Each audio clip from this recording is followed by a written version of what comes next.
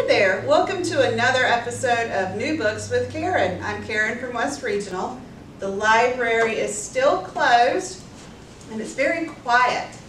I have 4 books with me today about how everyone is different, but we're also all the same. So grab you a snack, like maybe some really fat, juicy grapes, curl up on your sofa, and get ready to hear about a couple of new books. If you like them, you can call the library or use the MPL app to go on your phone to put them up for hold on curbside pickup. The first book I have is It's a Moose by Meg Rosoff. Isn't he precious?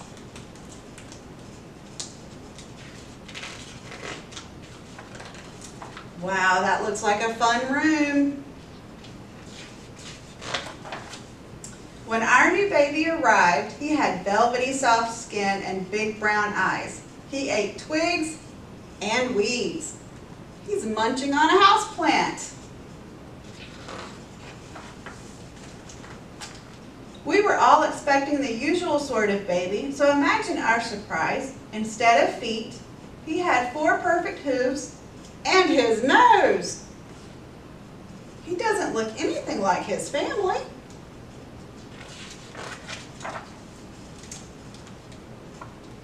I felt sad for the other babies. They all looked the same. We wouldn't wait to take him home and dress him in little suits. But he's adorable. Look at that. Grandma said he's the spitting image of her great Aunt Lydia.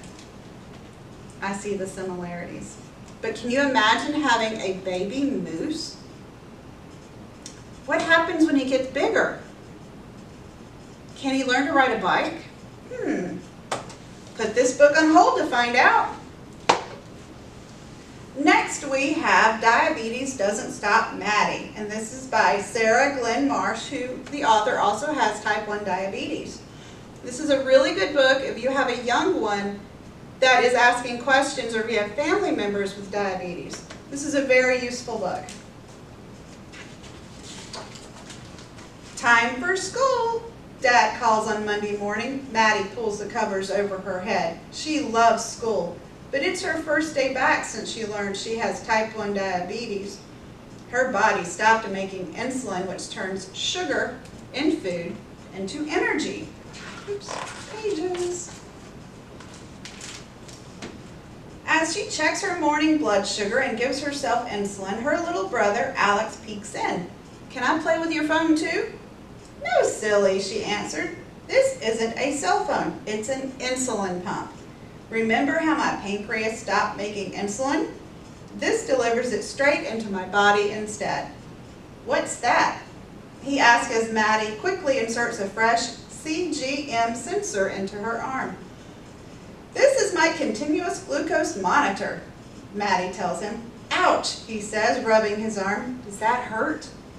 "Not once it's in, then I can't even feel it. The CGM gives me blood sugar readings so I know how much insulin I need.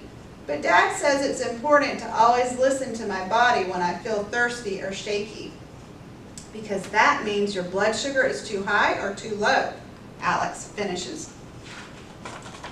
And so we have a really good story about her learning all about how to deal with her diabetes and how others around her deal with it. Highly recommend this. Our next book, Too Sticky, Sensory Issues with Autism by Jen Malia. This is another very timely book. Very good pictures, very good information, because after all, we all see things a little differently, and we like different things. Holly sat on her chair and poked pieces of pancake and syrup with her fork. She loved maple syrup with her pancakes, but not how sticky it was. If she was careful, she wouldn't get sticky syrup on her hand, but then she missed a piece. Her hand touched syrup. Holly squirmed and shook her hand in the air. "I don't like getting syrup on my fingers." "What do you want, Holly?" asked her sister Noelle. Holly groaned. "Use your words," said Mom. "Dishcloth," Holly said. "How do you ask nicely?" asked Mom. Please, said Holly with a frown. Mom gave her a wet dishcloth. Holly wiped her hand. The sticky syrup made Holly remember her science class. We'd be making slime today. She worried slime would be sticky too. Maybe she wouldn't have to go to school if she ate slowly. Holly continued eating. But then Noelle's fork slipped out of her hand and crashed to the floor. Holly covered her ears with her hands. Loud noises hurt. I'm sorry, Holly, said Noelle. It's okay, replied Holly, like Dad taught her. Wow, slime.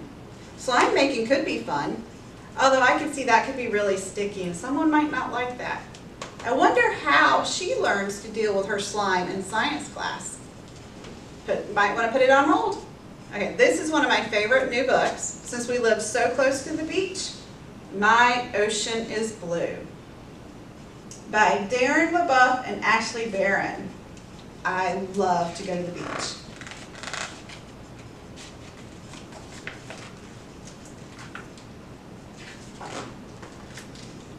This is my ocean.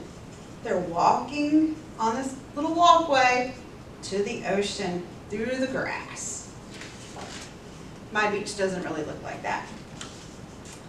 And this is my ocean. Ooh, all that blue water. My ocean is big. My ocean is small. My ocean is shallow. My ocean is deep.